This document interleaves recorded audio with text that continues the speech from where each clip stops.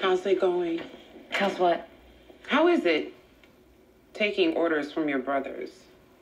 We get along just fine. So long as you're willing to serve and smile and shut your mouth when they talk business, I imagine you'll keep getting on just fine. I just wonder when you're going to get tired of it. I'll let you know. Because you've got an uncle in federal prison, another one in Panama. Napoleon gets high on his own supply a little too much for his own good.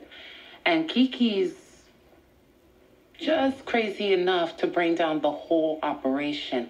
This is your time. You've earned it. You're telling me all this, why? That was one of my cops that was shot today. Shot by someone in a stolen car. And I think that someone was Kiki. Why do you think that? Because the person who stole the car was paid in dope. That dope was packaged identically like the dope that your family deals. That don't mean it was Kiki. Kiki's less than a year younger than Napoleon. I remember from my time in narcotics, he was loyal to Napoleon and a little bit crazy. You think I'm gonna give him up? It depends on how long you want to keep getting passed over. Because you're older than your brothers. You're way more sophisticated. Has anyone ever thought about giving you a shot? You.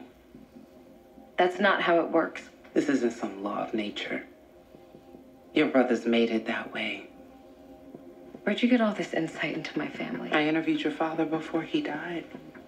He wanted you to run the family business. You. He could have wanted it that bad. Otherwise, it would have happened. By that time, he was too sick and weak, and your brothers didn't care what he wanted.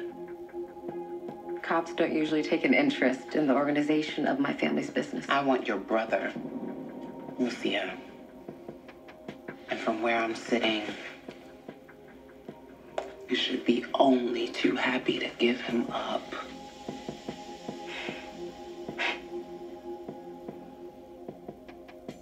No one can know you got where he is from me. No one will. No one.